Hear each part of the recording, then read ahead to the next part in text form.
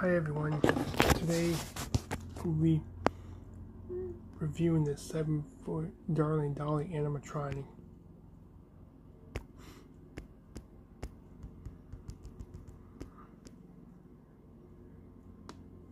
Here we go, sorry about that. Let's watch the video first, okay?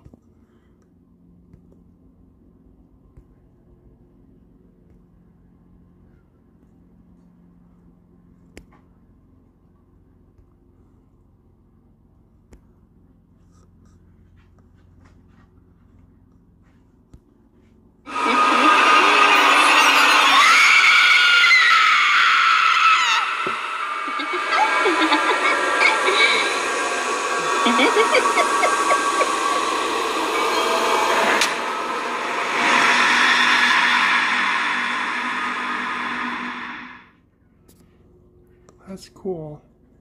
I'm not in the only animatronic I would want is Grimm, and you know, $279.99 on Spirit Halloween's website.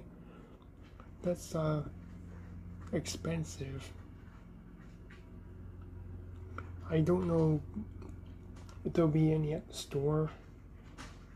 I recently found out that the one in South Bend, Indiana is opening this month sometime. I don't know about those locations, but yeah, if you're in an animatronics, that's cool. I'm not. The only one I'd want is Grimm, and you know, they Spirit Halloween should come up with the what was it, ghost face animatronic. That'd be cool, but I doubt it. I don't know what else to say about it. She's scary as heck.